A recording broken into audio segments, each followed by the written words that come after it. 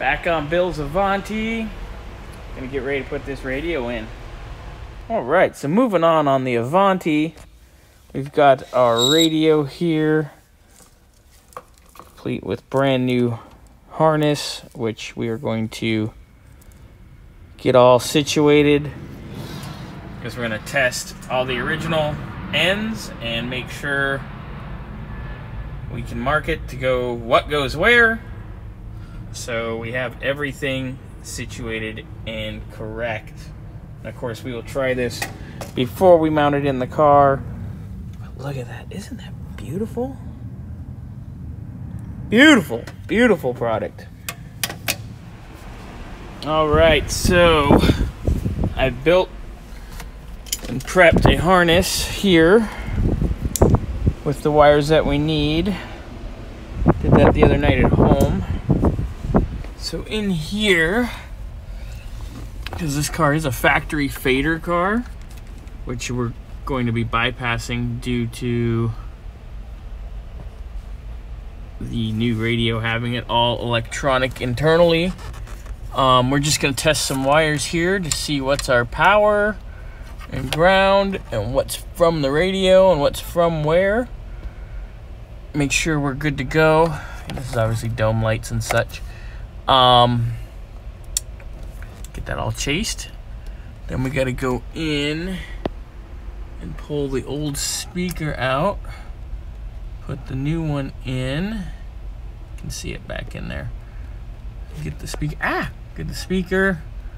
Get the new one in. Find our wiring for the speaker back there. Get it ran up. Wire up our connector and put her in. God, I'm hoping I can have this done today. If not, it'll be pretty damn close. So I've battled out the center speaker, the front speaker for under the dash. Just look at this. I am sure that's not OE, because that is garbage. But that's why we're making our own harness and redoing. So our old crusty speaker is finally out. Just look at the horrendous soldering. Anyway, got our new speaker here. We have our connectors, which we're going to put on our wiring harness we made up the other night. Yes, I gotta put the switch back here. I know it's not wanting to cooperate, so I'll be fixing that later. Need to address this, get this done, get ready so Bill can actually enjoy his car. It's been sitting here for a while. It's been busy, and it's been kind of a long drawn out process, and then having to build a lot of components for it and adjust things, and just a lot of time. Anyway, connectors here, get that wired up, get that in.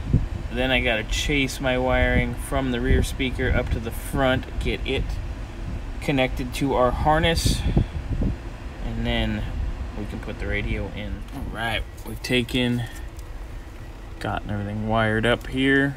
We're gonna slip the speaker in first. Then we're going to hunt in the back of the car for our rear speaker wiring to see where it's ran. Hopefully locate it. Get it wired up as well. And pop the radio in.